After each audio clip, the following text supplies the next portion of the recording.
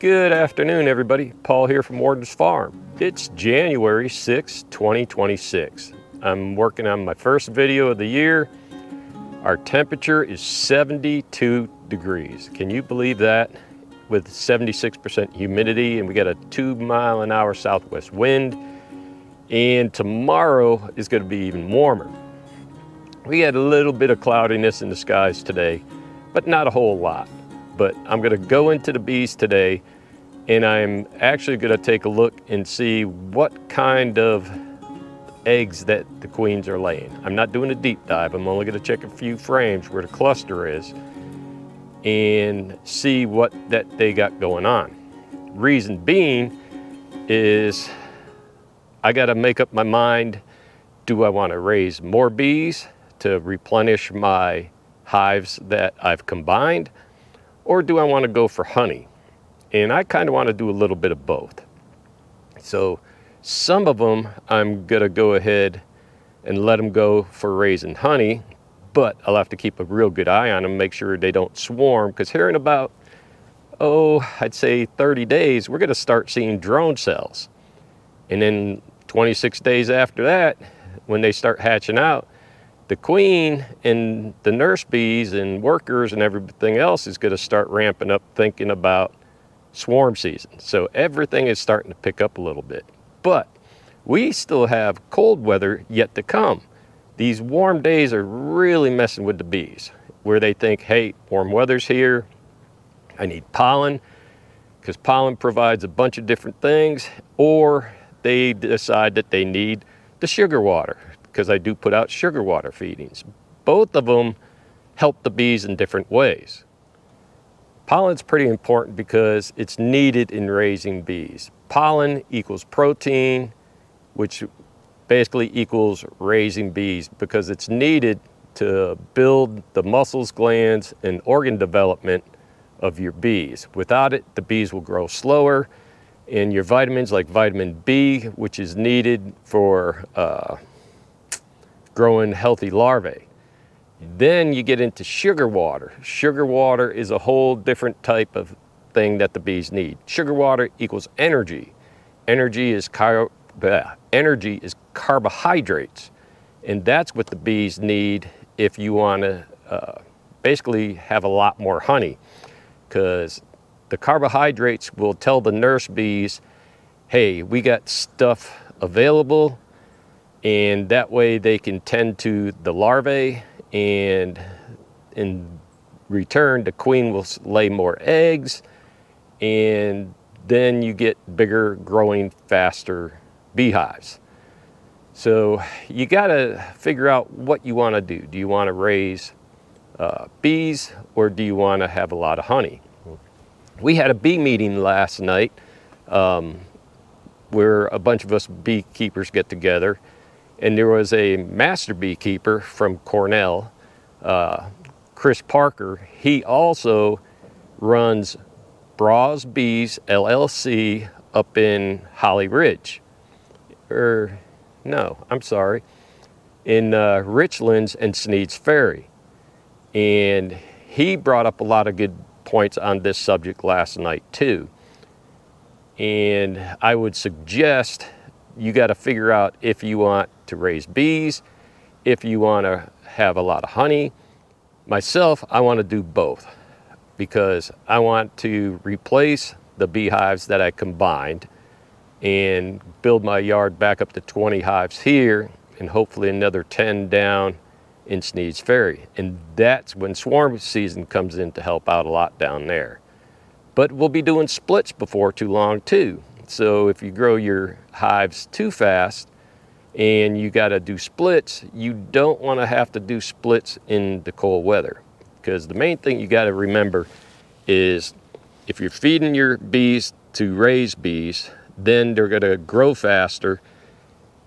They have to have drones in order to continue on, for the queen to mate, to make swarm cells, etc., etc. It's a ongoing process, and you all know that, I know this, but you got to decide which way you want to go. So I'm going to go jump down into bees. I'm going to take you with me. We're going to look and see what kind of egg patterns that the queens have, because it's 72 going up to 74, and tomorrow's 74 to 76 degrees. And it's going to be that way all week long. And then starting Monday next week, the temperature comes back of cold and everything's going to take a plunge. So I want to make sure they got enough food in the center of the hives. I'm going to move food around so that when they get back into their cluster, that they have food available for them. So we got a few things we got to do today. So let's go get into the bees and see what's going on. The bees are bringing in pollen, they're bringing in water, and they're bringing in probably some 1-to-1 sugar water. Here's a hive that's real active. Look at the pollen just coming in there. All right, the first hive we're going to look at here is hive 1. And hive 1 has fondant on it. And we're going to see how much the fondant has been eaten,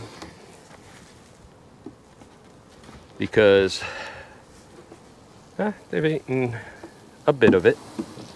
The bees are really spread out right now, which is kind of good to see, and it will allow me to figure out what they're doing.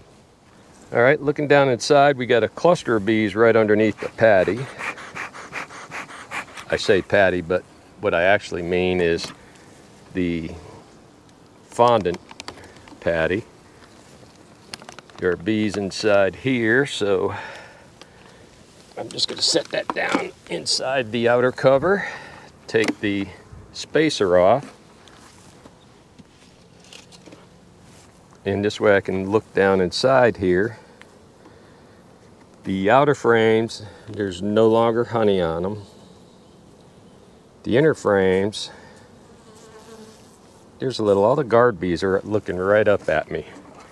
So let's just knock them down. So looking down in here,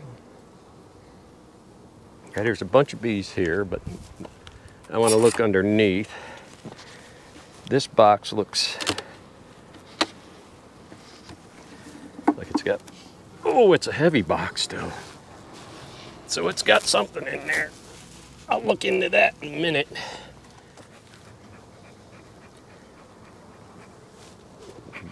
Knock that down just a hair. I'm just going to pull one of the frames in the center to see what the queen's doing. Pull it up nice and gentle. Wow, cap brood. A lot of pollen up on the top. And there's cap brood as well. I'm looking on the bees to see if I can see any mites, and I don't see any, which is really good. You can see it's not a very big cluster of bees, but look at here. What's that? That looks like a drone capping right there. There's nectar out here, which is sugar water, and look who's right there. Look at who's right there.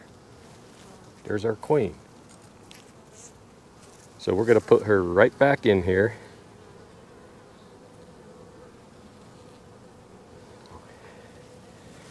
And there are a lot of bees down below. So now that we've seen our queen, let's see if she's doing anything on the outer frame here. I'm not going to get down into the bottom box. And you can see there's some old honey there, but they are definitely going through their resource. But there's sugar water down inside there, and there's honey there. So we're going to face that inward.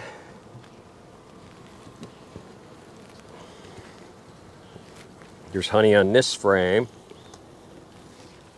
So what I'm doing now is I am taking out the empty frames and I'm going to replenish them with the frames that have honey on them. Case being like this one. Got a little on that side, not much. But this frame here doesn't have any honey. So I'm going to take this frame out. I'm going to put this frame in. And that way we're moving the honey closer to the brood nest. And we'll put that over here. And I'm going to do that all the way across. Ooh, this is a good frame of honey. And again, that's got honey, that's got honey. This one does not. So we're going to swap this one out.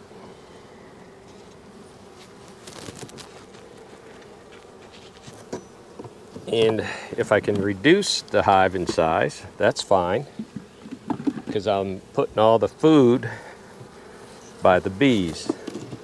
This one doesn't have any honey either. So this way, if they move around, the food is right close to them. So any frame that doesn't have honey, I will move closer to the bees. So that makes it a win-win situation. Oh yeah, that one's got a lot of honey.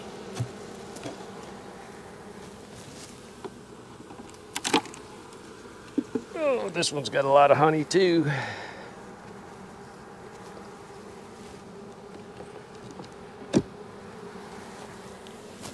Because I don't want to have the same mistake that happened to me before in the other hive, where the bees couldn't get to the honey when the temperatures dropped, and that was upsetting. So this way we'll get everything just right. The food is by the bees. Let's take out these things. We're going to put oil traps back in, right by where the bees can chase the hive beetles into the traps if need be. There. And the rest of this box is empty, so that's good.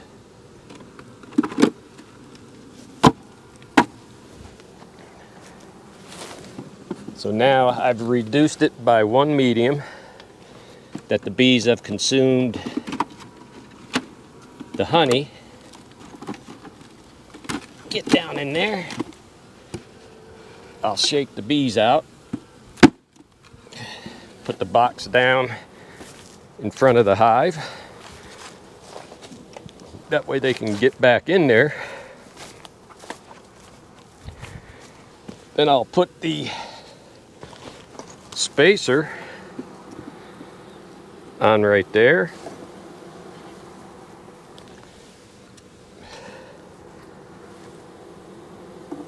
The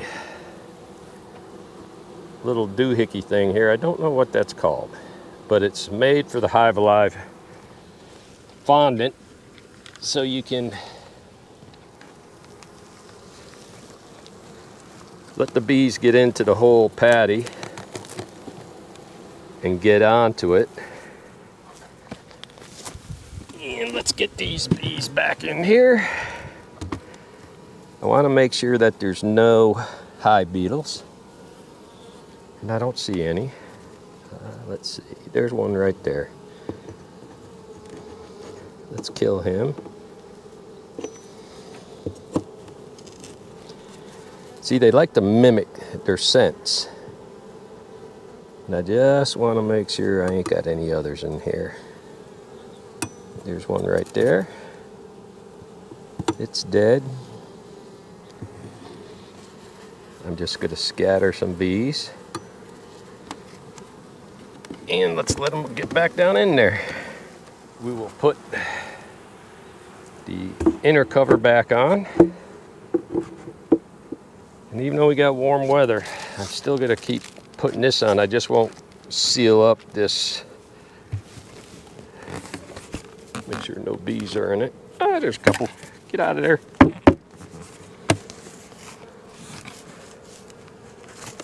Come on, guys. Get in there. Don't want to crush any bees.